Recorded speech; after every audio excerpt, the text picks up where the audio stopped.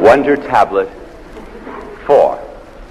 This one, by itself, alone, exclusively, can close up nearly every mental hospital in the world by next Sunday night. Live your life one single day at a time. If you ever have an opportunity to visit a mental hospital, grab it. It's a marvelous education. But remember, won't you, that everybody inside was once outside. The reason they're inside is because they insist on piling on their poor, weak little backs all the accumulated yesterdays and all the frightening tomorrows. They keep piling it on their little backs until one day the poor, weak little back cracks. Now, this is the only day you can possibly live. Why do you turn it into a hell over what you did, what's going to happen? Or they worry about the future. Maybe I'll fail. Maybe I won't make it. I wish you could see my students when I announce an exam for next month. They all fail on the spot. I always like to tell them the story of the medical student. The night before a big exam, he went out on a big drinking spree. When he came to take the exam, a little bleary, one of the questions was, give several reasons why mother's milk is superior to bottled milk. He wrote, 1, it's fresher. 2, it's easier to take to the beach.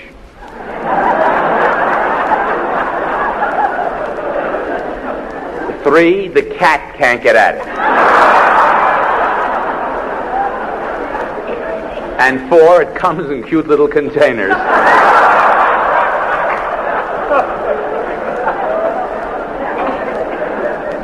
Wonder Tablet 5. There is a law in psychology that says if you will form a picture in your mind of what you would like to be like, if you will keep the picture there long enough, you will eventually become exactly as you picture. What did I just say? I said that if you fill your mind with sad thoughts, you think sad, you look sad, you feel sad, you are sad. You fill your mind with happy thoughts, you think happy, you sound happy, you look happy, you are happy. You can't be happier than you think you are. You can't be more confident than you think you are. You can't be younger than you think you are. One little Jewish lady came to see a doctor. She expected an old man with a beard. Out comes a young, handsome, strapping doctor. He says, Mrs., go in the other room, please, and remove all your clothes. She said, naked? He says, yes, naked. She says, doctor, you first. You see, she thought young, she was young.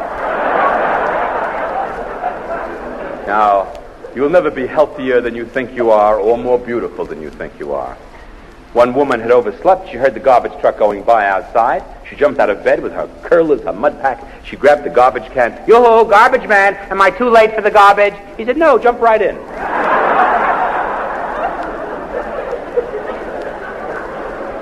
Now, ladies and gentlemen, please lend me your ears. I'm about to give you the bluebird's name. The bluebird's name is the foundation of all psychiatry. It is the cornerstone of all happiness.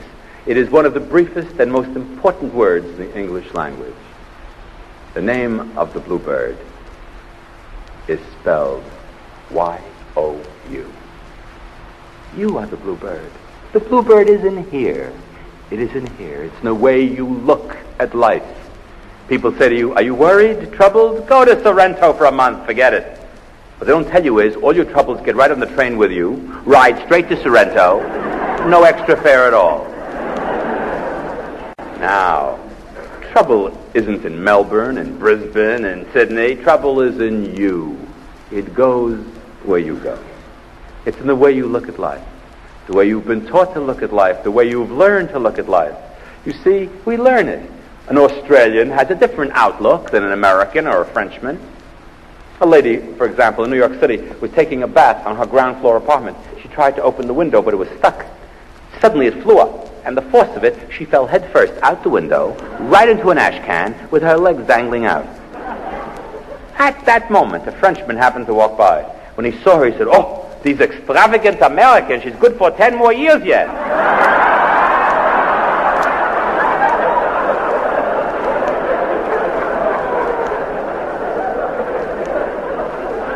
Of course, it's the way you look at life. Whatever the problem is, the bluebird is you. Could you be like one Jewish lady who walked into a department store in Brooklyn, New York? She walked up to the floor walker and said, "Mister, where can I find, please, Johnson's baby powder?" By coincidence, he was extremely bow-legged. He said, "Madam, walk this way to count to 3. You'll find it." She said, "Mister, if I could walk that way, I wouldn't need Johnson's baby powder."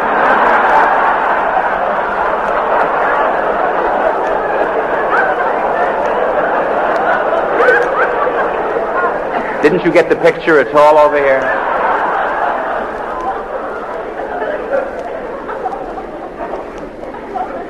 Wonder tablet 6. I've saved for last. Because without it, no amount of millions will ever make you rich. The government can't tax you on it. A thief cannot come to your home and steal it. There's no place in the world you can go to buy it. It is life's most precious and cheapest luxury. I know of nothing that will help you to rub shoulders with happiness more consistently than your ability to laugh. Tell me, how healthy is your sense of humor? You've seen blood pressure machines that doctors apply to test a patient's health. One day, a great genius will be born who will invent a laugh pressure machine. Oh, that will show much faster the state of your physical and mental health. Could you be like one man who received a bill from his doctor? The doctor had written at the bottom of the bill, "This bill is 1 year old today." He sent it back with a note, "Happy birthday."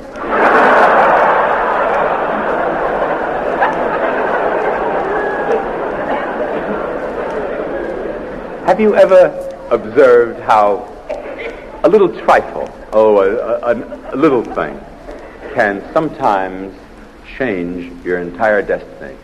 You know, sometimes we think, if I hadn't gone out on this night, at this hour, I wouldn't have met him, I wouldn't have met her. How different my life would have been.